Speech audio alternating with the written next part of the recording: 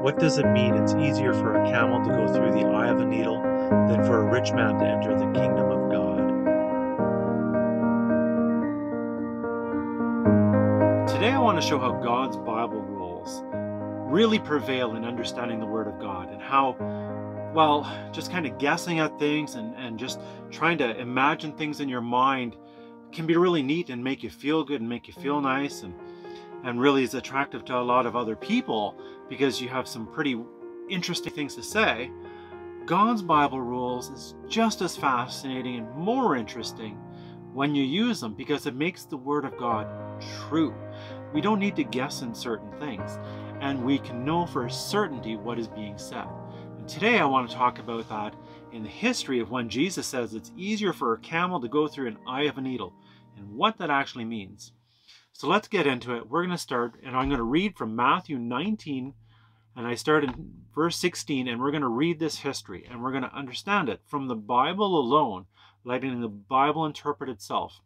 So in Matthew 19, starting in verse 16, it says, "And behold, one came and said unto him, Good master, what good thing shall I do that I might have eternal life? And he said to him, Why callest thou me good? There is none good but one, that is God. But if thou wilt enter into life, keep the commandments. And he saith unto him, Which? And Jesus says, Thou shalt do no murder, thou shalt not commit adultery, thou shalt not steal, thou shalt not bear false witness. Honor thy father and thy mother, and thou shalt love thy neighbor as thyself. And the young man saith unto him, All these I have kept from my youth up, what lack I yet? And Jesus said unto him, If thou wilt be perfect, go and sell that thou hast, and give to the poor, that thou shalt have treasure in heaven, and come and follow me. But when the young man heard that saying, he went away sorrowful, for he had great possessions.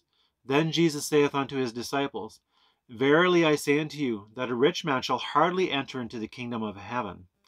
And again I say unto you, it is easier for a camel to go through the eye of a needle than for a rich man to enter into the kingdom of heaven. And when his disciples heard it, they were exceedingly amazed, and saying, Who then can be saved? But Jesus beheld them and said unto them, With men it is impossible, but with God all things are possible. So I'm just going to show you how I do my Bible study. So we got this part here where it says, the eye of a needle. Now, we're trying to figure out, what does it mean, the eye of a needle? Because all of a sudden you have funny wording here. It says, shall hardly, so a rich man shall hardly enter into the kingdom of heaven. It's easier for a camel to go through an eye of a needle. So I'm sure many of you have heard that there's like gates to the city, and they call them needle eyes and all these different things. But we want to use the Bible to interpret itself, and we're going to see if we can find that. Now, there's other wording here. Then the disciples then say, who can be saved? And then Jesus says, with men it is impossible. And that is something for us to recognize. It is impossible. So if it's impossible, where is this hardly? And what is the eye of a needle? So I'll show you what I do here. I'm going to go to my Bible. This is my Bible app. And I do a search. Let's just look up the word needle. And we have 2 hits for needle. And then we find that it's a story. It's easier to go through eye of a needle. And then we see that here, it's easier to go through the eye of a needle again. So then we need to look at some other wording that would be around that. So we'd seen here that it says, shall hardly enter. What does that mean? Now, one of the first things that people are going to do is they're going to go to a dictionary. So this is a nice app because it has a dictionary on it too, and then we just have to look up the word hardly. And then we get this. So it says hardly. So with difficulty, with great labor, scarcely, barely. And you can just look at all these definitions, and that doesn't sound like it's impossible. Now it says with God things are possible. We still need to understand this more. Is it talking about a keyhole gate, or what is it talking about? So what we should do then is, let's try looking up and tracing our words through the Bible and find out what hardly means. What does hardly mean in the Bible? So we see, I type in hardly, There's only 8 times that it's in the Bible. So this is an easy study for us to figure out. So it says, when Sarah dealt hardly with her, so this is talking about Hagar, right? She's dealing hard with her. So that's not talking about not making it easy. It's just she dealt hardly, harshly. So we don't want the word harsh. And it came to pass when Pharaoh would hardly let us go that the Lord slew all the firstborn in Egypt. Well, uh, from the man, the firstborn of the beast, therefore I sacrificed unto the Lord to open the matrix. So it says that Pharaoh would hardly let them go, but he didn't let them go, and that's why he slew all these firstborn. So all of a sudden, this is saying, is not letting go. So hardly means firmly not. So you're not. Okay, let's look at another definition. And they shall pass through it hardly, be stead and hungry. So that's referring more as what Sarah was with Hagar, where it was harshly. And then we have what we're looking at here. You know, it's hard for a rich man to enter the kingdom of heaven. And then here it says, how hardly shall they that have riches enter the kingdom of heaven? So it's saying the same thing as what we were just looking at too. Now we have this verse that it says, and his spirit taketh him, and he crieth out, and it teareth at him, foaming again, and bruising him, hardly departing from him. And I besought thy disciples, and cast him out, and they could not. So this is talking about the history where there's a man with a demon-possessed son, and he came to Jesus because the disciples could not cast out this demon. So here's a question. If they couldn't cast out the demon, was the demon coming and going, or was it always there? The demon never left the boy because it was impossible for them to cast the demon out. It's not like a demon comes and goes. That's not how that works. Let's see what other we have. And when Jesus saw that, he was very sorrowful, and he said, how hardly shall they that have riches enter in the kingdom of God? So that's going back to the same parable that we're looking, or the story that we're looking at with the rich young ruler. And it says, how hardly passing it, they came to the place that is called Fair Havens. So here, when they had sailed slowly many days, and scarce were come over against Sindus, the wind not suffering us, we sailed under Crete over against Salmon, and hardly passing it, came to a place which is called the Fair Havens. So here we see the word hardly being used the way that we would normally see it, like think about it being used, whereas just barely passing it. So if we go to a Google map, and I brought it up already, we see that we have Fair Havens here, and then if you have this one, you see Selmon. So they pass this, and it says they just hardly passed it, and then they arrived at Fair Havens. So that's as long as these maps are accurate, and we'll just say that they are because that works.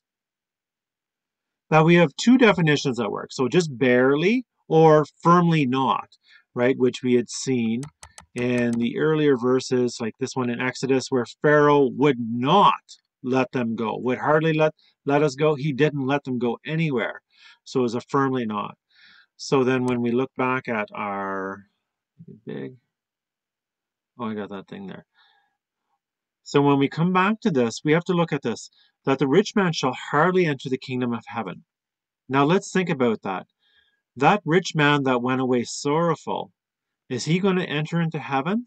Will he hardly enter into heaven? Was he getting there by his works alone? Because he wouldn't sell his riches, but his works was going to allow him to enter into heaven? So while I was doing this study, I thought, oh, I'm going to do a video on it. As I'm doing this video, I'm like, oh man, I still didn't even have it all right. So we're going to see where this is going to bring us. But first, let's just see why we don't use the Hebrew or the Greek. So if we go to Exodus 13, 15, let's just see here. Exodus 13, 15. When Pharaoh would hardly let us go. Okay, remember we talked about that he'd hardly let them go. Did that mean that he let them go, or did it mean? So we're going to look at it here. We can see what it means. So this is hardly, primitive root, dense, tough, severe, cruel, fierce, grievous, be in, have some, hard, sore. So here we see that if we go to the Greek and Hebrew, This verse makes no sense whatsoever, and you're guessing because you're trusting a man's dictionary versus the word of God and using the dictionary to let us see that Pharaoh would hardly, which firmly would not, let them go. And that's why the Lord slew all the firstborn in the land of Egypt. The beauty about God's Bible rules is when you're using them, we pray and we ask the Holy Spirit for help. And it'll help us to think of things that we should look up that'll connect these Bible verses. So one of the things that I thought of was all things common. We have two hits for that. And we go to, all of a sudden it takes us to Acts, and it says, we'll start up a little bit, right about, we'll start in verse 42, and it says, "And then he continued steadfastly in the apostles' doctrine and fellowship, breaking bread and in prayers. And a fear came upon every soul, and many wonders and signs were done by the apostles. And all believed and were together, and had all things common, and sold their possessions and goods, and parted them to all men, as every man had need." What did Jesus tell the rich young man to do? To sell all his possessions and goods. So we find that the apostles did this. They had love one for another. Let's go, and we see it now in chapter 4 as well. And it says that the multitude of them that believed were of one heart and one soul. Neither said any of them that aught of the things which he possessed was his own, but they had all things common. How many things are really yours? Are you taking any of it to heaven? So let's think about this. When we see these examples now, what was that saying in the Bible when we read about that rich young ruler? That it was impossible for him to come. But with God, it was possible. But could he have done it? Was it hardly?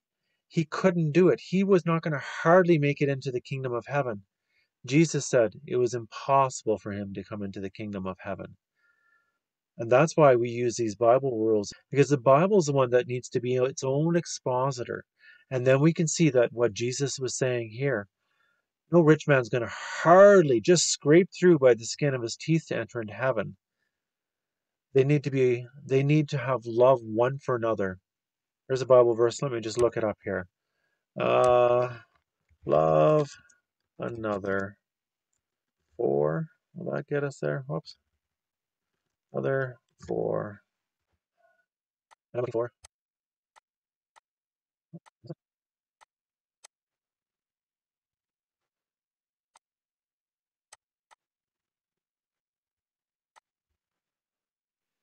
This is the Bible verse that I was looking for.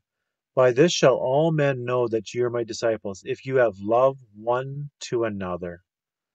You see how I was doing that? I'm going to leave that in there. You just seen where I'm like, couldn't remember the words, and I just typed in a bunch of them until I knew what it was. I couldn't remember the exact words, but we praise God that God will lead us into all truth.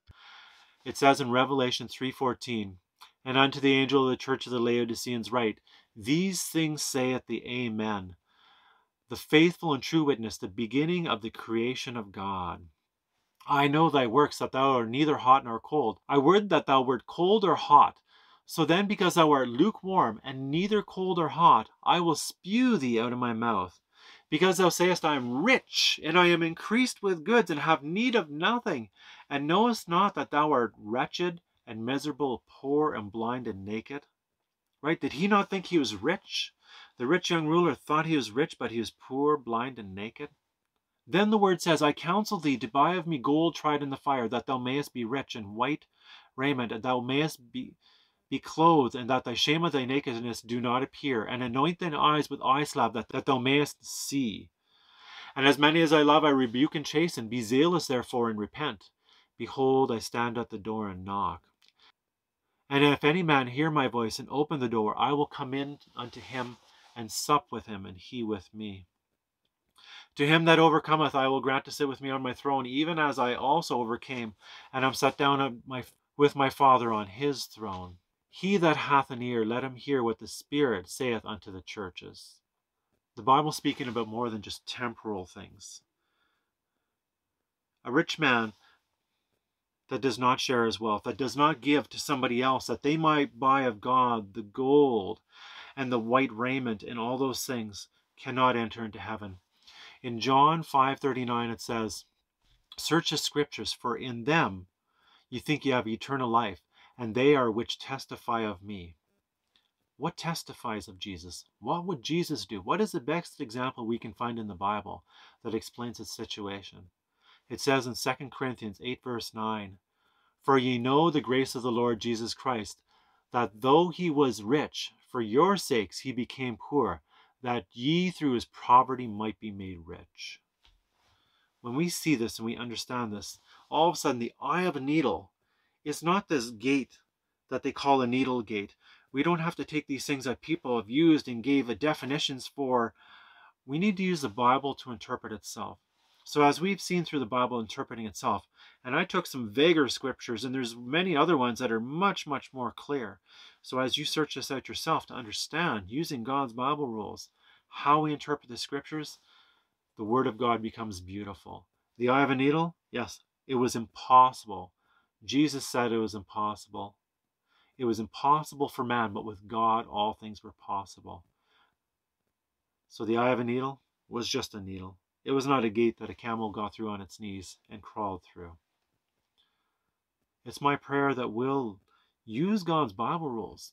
They are so beautiful, they're so connected, and it's the only way possible to have unity in God's church. The sword came to unite, but as it unites, it divides. Those that use the Word of God to interpret itself compared to those that do not. We're not to go to dictionaries. We're not to go to the Greek and the Hebrew. When we do these things, we see so many flaws and errors. All those dictionaries are not inspired, but God has protected his Word.